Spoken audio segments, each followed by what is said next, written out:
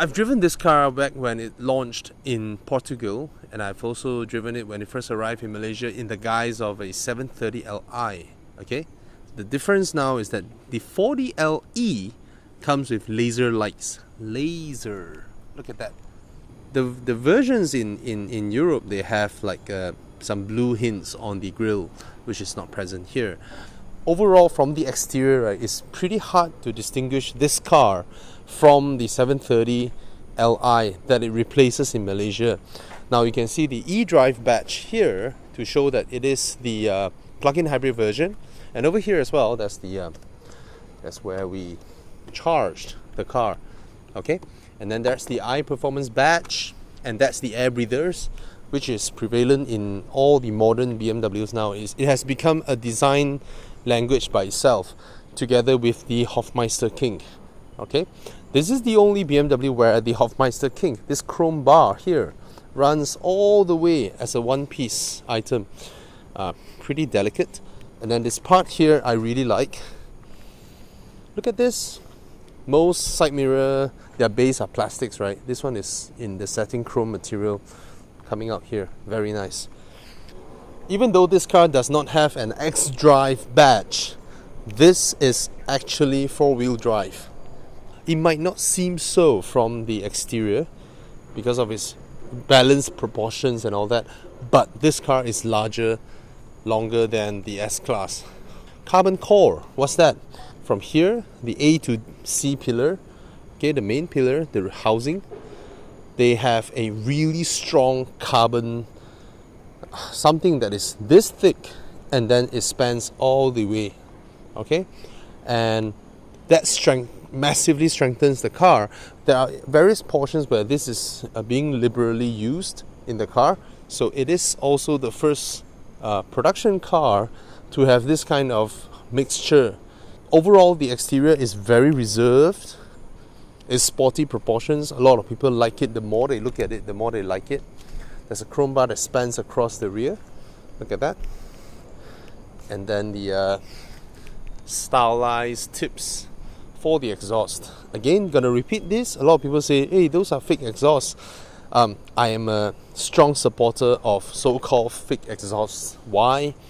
First of all, they look good. Secondly, if someone's lightly bump your rear bumper, you won't end up with a bent exhaust. Let's go inside here. A lot of people say the S-Class interior is prettier. I have to agree with that from a design standpoint, but I kind of think this might last longer. Maybe yes, maybe no, okay?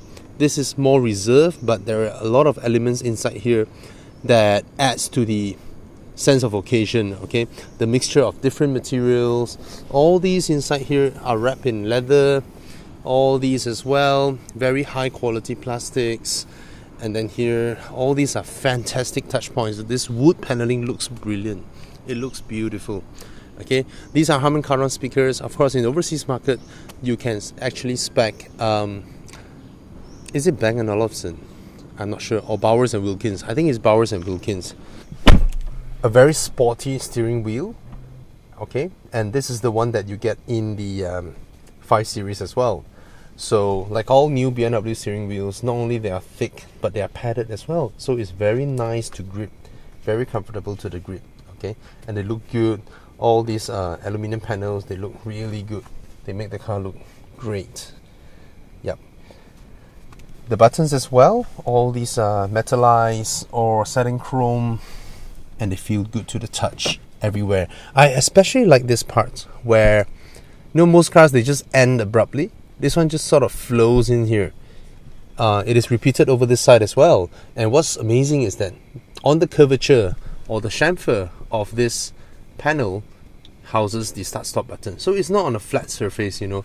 It's slightly bent, slightly organic, and then it looks really good, especially with these patterns in the wood patterns inside.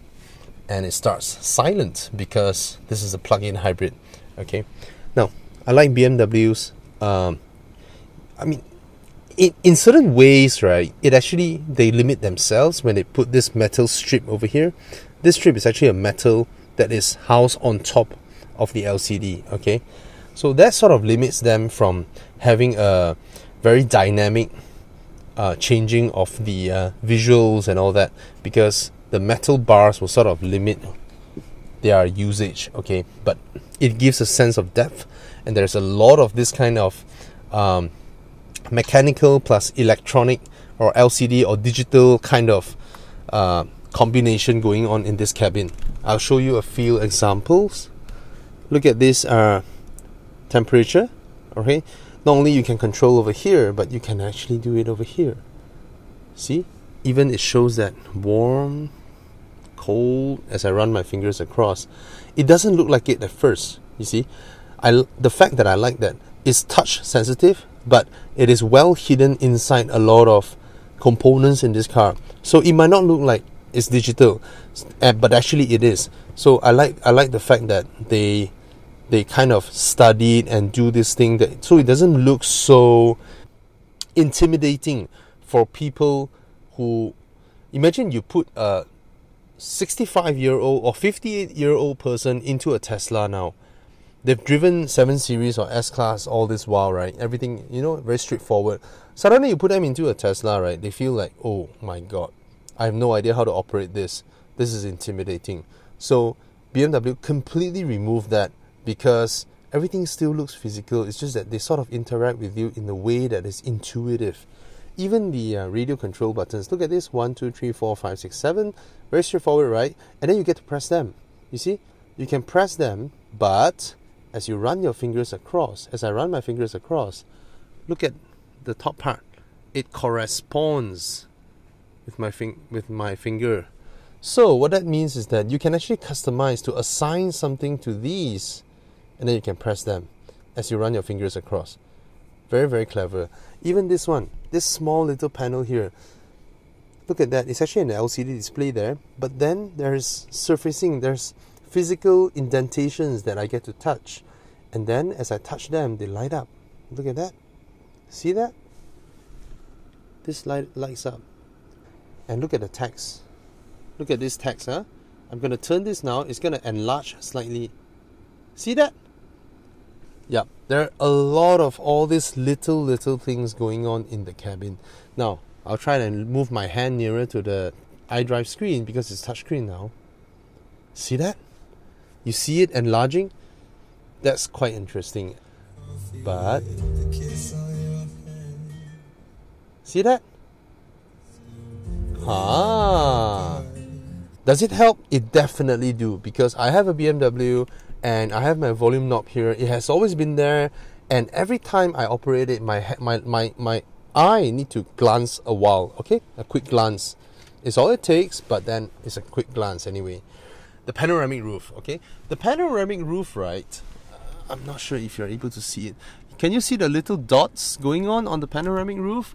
That actually are LED little stuffs that kind of let the light glow over the panoramic roof. It is beautiful at night. Okay, it makes it look really, really beautiful. Now, coming over here, this is classic BMW. It's split open. There's a remote control for the rear. That is a Qi charger, but the Qi charger has a holder, so you can sort of hold your phone there, so you make sure it charges. USB port, just one, and then a 12 volt. Okay. All these surface leather wrap, completely leather wrap, and I love this electronic shifter.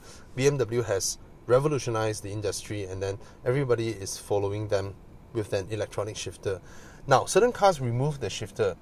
Yeah, it's perfectly okay, but in terms of entering the car, there are a few things, right, that our eyes automatically check out, or our focal points rest on those items. Okay, first of all is the steering wheel. The second thing is this.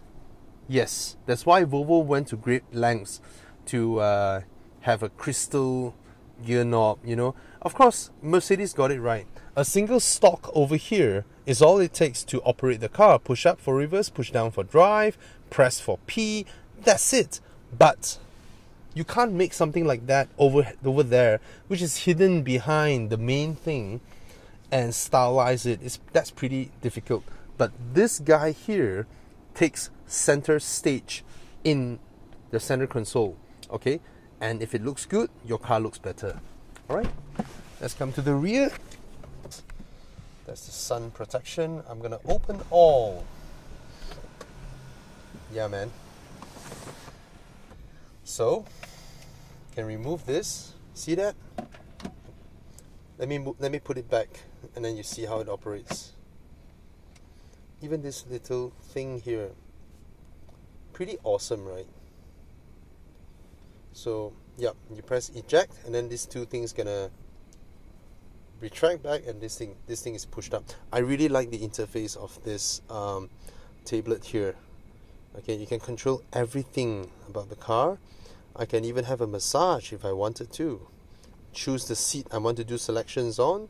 Am I going to adjust its position? No, I'm going to have massage. Okay, I can have shoulder massage now, and the intensity, and then it will start massaging me. Alright, I can even set some vitality things, which including breathing and all that, for bosses who are always busy on the go and all that.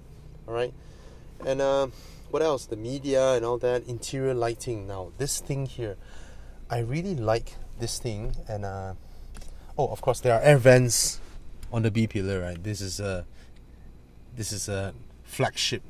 This thing here, I love it, man. It looks beautiful. It makes the B pillar purposeful, right? I like the shape of it. I like how it glows up. Now this is daytime now, but at night it's a very satisfying, very beautiful glow. Okay, you pull a zipper down to put the ISOFIX mounts, and then put a child seat on top to ruin your leather, your beautiful leather. Okay, now it's sort of quilted, and then this cushion here, this cushion is fantastic. It is super comfortable, super soft and plush, and it feels great putting your head there. Okay, and this is wood, real wood, and everything is very nice in here. A very nice place to be in. And then the seats massage, and it's a relaxing place to be.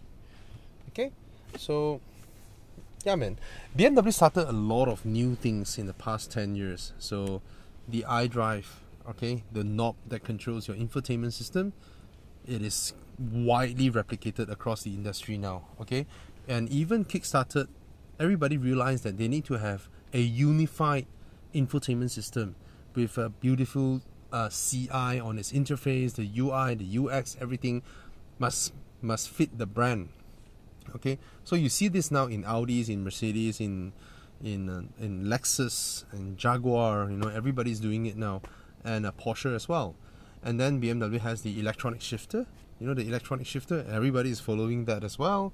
And then I believe this guy here, this thing here, has started another revolution for flagship cars, because the new Audi A8 also has a tablet that can be removed. But of course they added something in there which doubles as their phone. Their video is a bit funny, you know. The video shows the boss who's sitting at the back put the phone inside the console, and then Bluetooth hook up to the car, and then when someone calls him, he picks up with the tablet, which is pretty I don't know, man. It's so easier to use your own phone, right? Just pick it up like that, right? Instead of using a tablet, going through the entire car and all that. But nevertheless, BMW has created something that I can assure you in the next S-Class, they will have it as well. But exciting newcomers are coming. There's the Audi A8 with a full touchscreen system, and then they throw away the MMI knob, which is a big no-no for in my opinion. And then there's the brilliant new Lexus LS. From the videos, from the pictures that I watched, right, it's mind-boggling. Okay, so this segment is getting interesting, but this guy, so far for now, still remains the athletic choice. It is a car where you get to be ferried around on weekdays, and then you drive your family around on weekends. Oh, have I mentioned the horsepower? 332 and I don't know, 500 or 540 Newton meters of torque. We just checked just now. So it's pretty powerful. Okay? Cheers. I just love how this car drives. Okay? And how it wafts along effortlessly. But then the difference between this and its competition, the S-Class, is that this drivetrain, this 2-liter turbo, right, is no joke, because in the Merc you get the 3.5 V6 direct injection V6, and yes, it's a big engine, but I will say this: if you have a small car, if not small car, if you have a car that is lower down the range, right, a Camry or Accord, you can feel the difference between a 3.5 liter V6 engine versus a 2-liter turbocharged engine. Those little feedbacks from whether the engine trembling or whatever, all these things, right, actually you get to feel it. But when it comes to cars of this segment, right, when you're just so well insulated in the car, right, you can hardly tell a difference. With the hybrid drivetrain, this car goes, man. This car performs like a 3-liter twin turbo. This car is rapid. And I guess by now BMW has sort of proven their plug-in hybrid technology, right?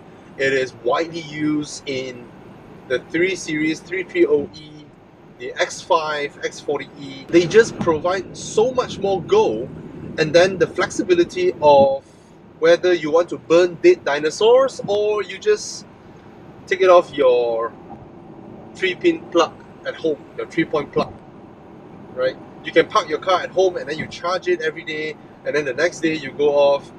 You can drive 30-40 kilometers, not the way that I'm driving, but you know, the type of cruising speed, normal speed, not test drive speed, okay? And then the car won't kick the combustion engine alive. The car just won't burn petrol. It will just run off the electric mode, okay? And especially cars of this segment, imagine you have drivers and all that, right? They can drive the car back down to the parking, and then where you have a charger, and then you can charge the car, and then when you're ready, you just go off. So there is a lot of charging time, a lot more than say a 330E, right? Because if you are an owner of a 330E, you won't be living the lifestyle of having a driver dropping you off and then go back to the basement and charge the car. You won't have that thing in your day-to-day life. But a 7 Series, you will have that flexibility, and that means, right, you can barely use petrol at all the whole day if you want to. So that's the added flexibility. And as a leader in all this technology, I think I've mentioned this many times in my videos, for the past 5-8 years, right, BMW has been at the forefront of pushing through new technologies for the car industry. Electronic shifters, iDrive integrated infotainment systems, and now gestures and all that. All these things, BMW has been very, very quick in introducing them. The brake energy recuperation as well. They didn't invent it, but they were the first to really commercialize it, widely making it available across their cars. And actually, if you watch a lot of videos of comparison and all that, right, every time, for the past 10 years, every time they pitch a BMW or a Mercedes and an Audi together, the BMW always consumes the least fuel, okay? Their efficient dynamics is not just a marketing talk, okay? Now, of course, they upgraded it to iPerformance. Now, of course, some might say, hey, it's a 7 Series. Doesn't make sense to talk so much about driving, right? But if you have the chance to actually drive one, seated at the driver's cockpit here, right, you don't feel like you're in a very, very vast car because everything is very near you. It's unlike the S-Class where it's glamorous, it's beautiful, but you totally feel like a chauffeur, okay? Because this guy, they still want to make it a driver's car. When you're seated here, when the rear seats and all that is not within your vantage point, right, you kind of felt that this is still like a 3 Series. You see, everything is so near to you. Everything is so compact. In fact, it feels more compact than my 6 Series. My 6 Series feels further, wider, everything, you know. Yeah, that's how the 7 Series feels like. It feels like a small car, except the fact that you have exceptional soundproofing going on here in the car. And then, I just like... seriously guys, don't ask me about fuel consumption. Because I like cars that are able to drive so well, handle so well, and basically just fun to drive. I can change it into sport mode. It will tighten up everything, and then yeah, this car is still a driver's car, pretty much a driver's car. If I'm a driver, right, after I drop off my boss, I can enjoy my time in this car, man. I can really, really drive it. Fantastic, fantastic. Everything just feels great. Okay, the dashboard. Is it as good looking as the S-Class? No. The S-Class dashboard is just beautiful. That is a triumph in automotive interior design. I think that dashboard, right, looks prettier than anything that comes out from Bentley or Rolls-Royce, okay? But it belongs to the old school, classic, kind of Baroque kind of design language, okay? And this one is very avant-garde. This looks very modern, still very BMW, or you can say boring, you know. The aircon vents are here, the iDrive screen is here, the HVAC controls are here. Everything is still very, very BMW. This guy, even though the dash looks pretty much the same as a 3 or 5, but the material quality that they use, right, I can't really spot much. The S-Class, right, they have a leather wrap dashboard, which is pretty good looking, right? But right behind the leather wrap dashboard, towards the end of the passenger side dashboard area, right, you can touch there's quite some harsh plastics going on behind there, okay? But this guy, no. Of course, S-Class, they're updating the car now. I haven't driven the facelift yet. I'm not sure whether they've changed anything. So take that with a caveat, what I said, or a pinch of salt, okay? In terms of power delivery, gear changes and all that, do I like it? Yes, it's fantastic. Is it super duper seamless when it comes to throttling the car and then not feeling the push? No. The S-Class, right, they did it in the way that they waft you along. This guy here, the characteristic of the ZF gearbox, the fast shifting and all that, right, at times when you drop the pedal, especially in sport mode, okay, if it's then the car, you feel that thing, you feel the car doing that, okay? In comfort, way lesser. I'm gonna sit the back there later and have another extended video because this is as much about the back seat as it is about driving it. Yeah. Hi. This is the rear seat review of the 7 Series. All right. Let me turn on the lights first so that it's brighter. Yeah. Now, first of all, bosses normally sit here, right? Because we are right-hand drive country, and then the drivers will be sitting there, and then the bosses will sit here. First of all, bosses at the back here, they do not wear seat belts. Okay, none of them do. So if you are being politically correct, so I got no time for you. Okay, bosses don't wear seat belts. Okay, they just sit like that. It interferes with their coat and all that. The next thing will be I have this iPad here. Let me show you again. Okay, it goes back in. Look at this metal part. Okay, I press eject, it sort of retracts back, and then something pushes it up. Yup, it's a complete show off. Alright, so there are a lot of stuffs to go through. Look at that. And sun protection. What the hell is sun protection, right? Look up here, and then look towards the back. All these blinds here, look at all that. Alright, now with the touch of a button, I'm going to close all of them. Close all. See that? Everything. Okay, now I open all.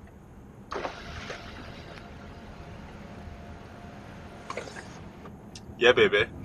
And this seat here, look at this seat. Right. I don't have enough leg room. Don't worry. Now I can select the seats, except the driver. No, I can't sabo him when he's driving, right? But I can select which seat I want to do what. I can adjust the seat, or I can go massage. Alright. So I'm gonna adjust this to the front now. Look at that. And let's adjust the position. See the seat disappearing off? Yeah. It's like, get out of my way! this seat is in my way of bossing around. So now we're talking. Now we're talking. Right. So yeah, man. Oh, full stretch. Full stretch. What else can I do at the back here? I can change the radio stations. I can do whatever I like. The lightings, climate control, massage. I can massage myself. The climate control. Yeah, blah blah blah blah blah. Everything. Now, what else is behind here? It's just a super comfortable place to be in.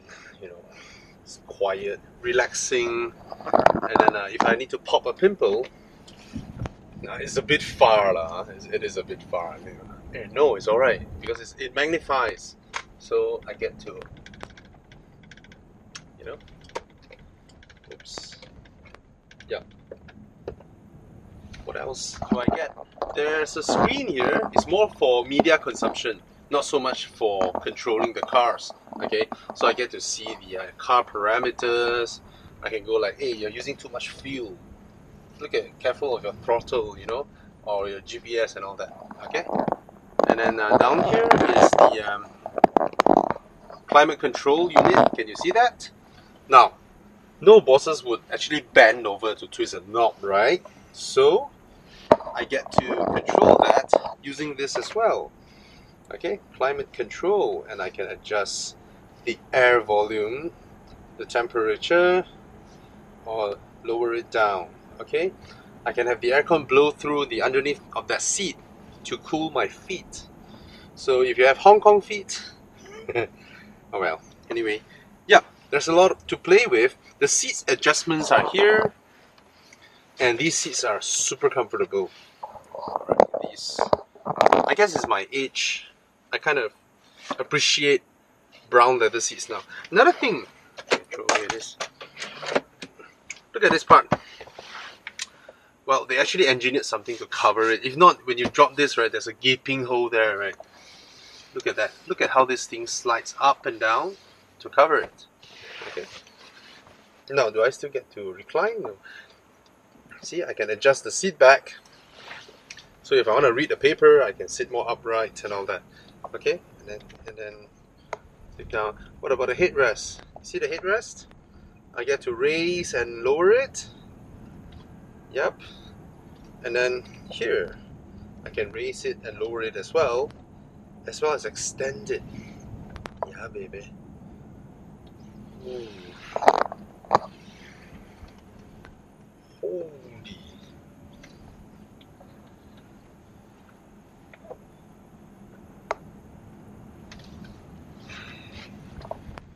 That's more like it. Yep, that's the rear. Now, if it gets dark at night, I'm not sure if you're able to see it through the camera. There are little dots there, right? These are actually LEDs, and they can actually light up at night. Some form of ambient lighting. It makes the sky prettier. Okay, so if you're in a 7 Series, in a car like that, right, your sky will be prettier. Yeah. And I really love these, man. They are super comfortable. So we were at the launch of the Honda City just now. The bosses of Honda, all of them were swarming around this car because of their job, right? They get to benchmark against Toyotas, Nissan, Mazdas, and all that. But they seldom check out the latest stuffs from, you know, Germany and all that. They were oohing and ahhing, and we're happy to show them that. And then we try to tell them, do something like that for the Honda Accord. So if one day you see Honda Accord coming with these type of pillows, right, remember it came from us, Bobby and Keegan. Really, it came from us. If one day Honda Accords have these, because it is just splendid. Behind here is fantastic. Yeah, alright. Yep, I guess that's my rear seat review. Thank you, Keegan, for driving me around. You know what I'm going to do next? The next thing that I'm going to do is stand by to be the driver for him to take photos. Yeah. he's gonna tell me like, Bobby, drive faster and all that. Alright? So cars like that, it's just splendid. So work hard, people, study hard and work hard. And yeah, it's nice. Cheers. Every surface here is covered in leather. Everything is just leather. I'm touching the inside of a cow. Lots of it. Even the headliner, man. The headliner is fantastic. Beautiful qualities. This handlebar here on top is wood. And maybe I take you guys out for a closer. Okay, Keegan is trying to practice his chauffeur skill. I can sense that. Look at the part. These are wood. Very good looking wood. Even the back here. Look at that. You barely touch this, right? It's Alcantara. Yeah, man. The insides of this, the pocket here, no, it's not plastic. It is leather. It's wrapped in leather. The door bins and all is all in leather. Everything is in leather, and these are just beautiful to touch. Okay, what is this? Open it up. Nothing much. Covered in felt. Pretty alright. Yeah, it's a very nice place to be in. The 7 Series, right, has a totally different design idiom compared to the S-Class, right? From Keegan's perspective now, right, from what he sees, the things around him, there's little difference compared to a more personal driving car like a 3 Series or 5 Series. Everything is within reach. It is still very sporty, very BMW-like, okay? But the moment he turned his head around, he will realize that he's driving a limousine because this car handles. Yeah. So if you're a boss, Monday to Friday, someone is ferrying you around. On the weekends, you can enjoy the car and ferry your family around. Okay? Yeah. I guess that's about it. Cheers. Subscribe. Why you don't subscribe? Please? Please subscribe. Bye.